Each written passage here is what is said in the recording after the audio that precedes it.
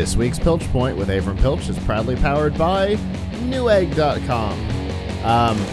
Whether you're looking for a screen or computer parts, or you're building your new machine, you've killed your monitor, or you're building your studio, Newegg is a great place to find the top parts for really inexpensive, and they run deals all the time. I know probably about half of the studio in here is built with parts that came from Newegg. So absolutely check out all of the deals that are available by going to piltchpoint.live/Newegg. Now, we're going to talk about some robot stuff. Yes, so I have something actually cool to show everyone, a good show and tell here. My son and I built this on, it came from a kit though, so I can't say we built it from scratch or anything. This is the Elegoo, yes, that's the name of the company, Elegoo, Elegoo Smart Robot Car version 3. Why version 3? I guess they had a 2 that had slightly different parts and a 1 that had slightly different parts and instructions. So what's cool about this car, which I got on Prime Day for $55, but it's usually about $70. You can get it on Amazon. You can get it on Newegg.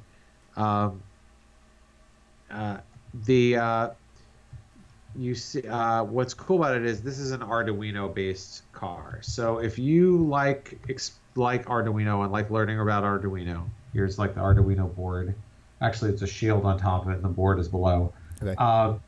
If you're like me and you want to learn about Arduino, I had talked with my son who's 6, so building something like this a little beyond his ability by himself, but about building our own sort of Arduino car for a while, and then I decided, you know what, we're probably not savvy enough yet. I'm not savvy enough yet to just buy all the parts and figure out exactly how to get it physically to work by myself. So I got this kit, and the kit has instructions that walk you through it. There's a series of YouTube videos that also walk you through it. The YouTube videos are better than the instructions are all PDF files. And one thing that's a little bit weird about it is they give it to you on a DVD. So fortunately, you can go to the website and download it. But if you don't have, but I guess they think people still have DVD drives. Interesting. Anyway, so what you get for this in this kit is you get a series of four DC motors to control these 4 wheels, which obviously comes with the wheels and all that.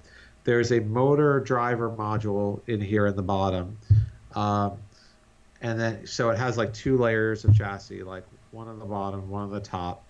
On the top here that's where the Arduino and Arduino Shield go. This is the battery case, and it comes with 2 rechargeable batteries that are a weird size. They're not AA or they're not AA's or AAA's, but they're shaped like extra large AA's. Like if a AA was twice the size. And then the other components it has here is this is a infrared detector, distance detector that you can use to avoid to make the car drive itself and avoid colliding with objects. There's an interesting name for this sensor too. I hadn't heard it before, but apparently it's the standard name for these. It's called an ultrasonic ranger. I was going to say, it looks more like ultrasonic than it does infrared. Okay, yes. So I guess it's ultrasonic. It is I guess I'm confused about how it works. It is a distance sensor. Okay. That it uses to avoid collision. So you can program it to go, if it gets too close to something, it'll back up or it'll try to turn or something like that.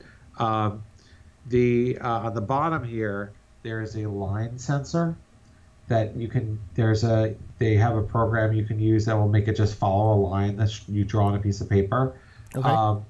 So there are many cars that can do those sorts of tricks. But what's neat about this is, besides the fact that you build it yourself from real parts, is you also got to program it yourself. So if you're looking for like a lot of robot kits I see, you have an app, and then after you put it together, it's like, great, I can use this as a remote control car now, and maybe I can program it using some special kid-friendly block-based coding language. This is a real Arduino thing that requires you to use the Arduino IDE to program it. It comes with a bunch of scripts to do the most important things. Oh, I also forgot. It comes with two other things it comes with besides the motors, the wheels, the ultrasonic ranger, the line sensor, the ultrasonic ranger, which actually turns on a servo motor here.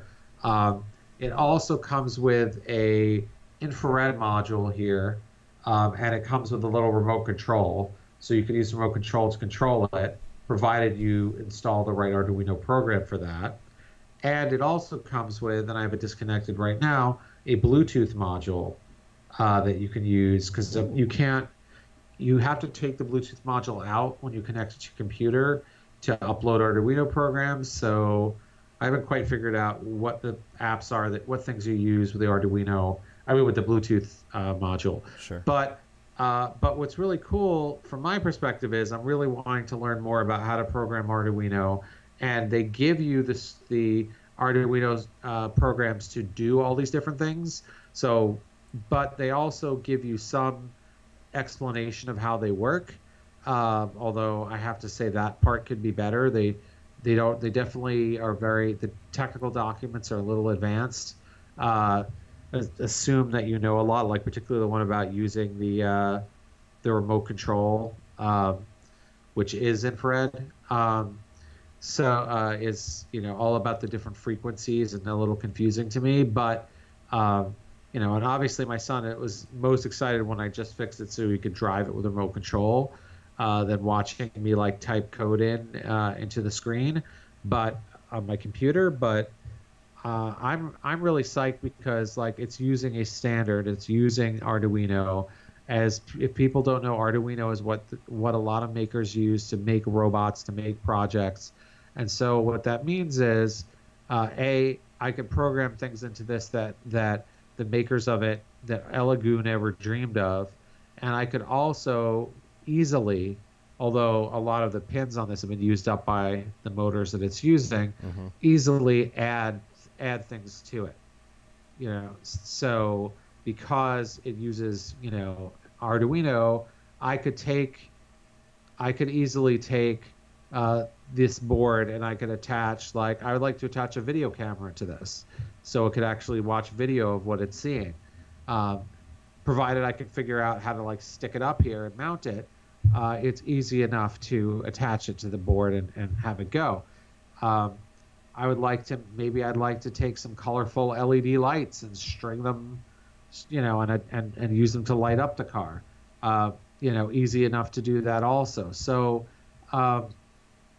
So it's kind of, maybe I want to put a touch screen up here.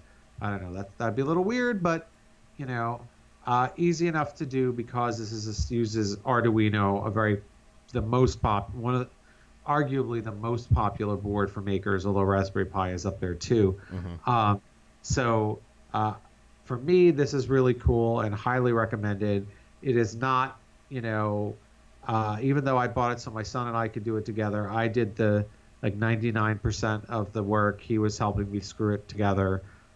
He did learn something, but you certainly, if you were handing this to a kid, you'd hand to do by themselves, unless they're a kid that has experience with Arduino and is, pretty good reader, pretty technical, I'm talking like maybe 12 or 13 or older. You're going to have to help them. But this is, this wasn't necessarily made to be a kid's thing. It's really, made to be a hobbyist project. So highly recommended the Elegoo smart car. Can get it on Newegg or Amazon.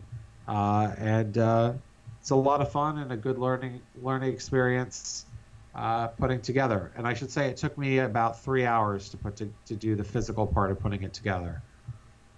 Okay. We actually, here in the Tampa area, we have a group called the Tampa Internet of Things Society. And one of the things we did, I think in 2017, was we built a small fleet of fighting robots. And we used a kit very similar to that as our base for the machine. So I can tell you from personal experience that a kit like that is perfect for adults, and because it's based on a standard. There's a lot of cool stuff you can do with it.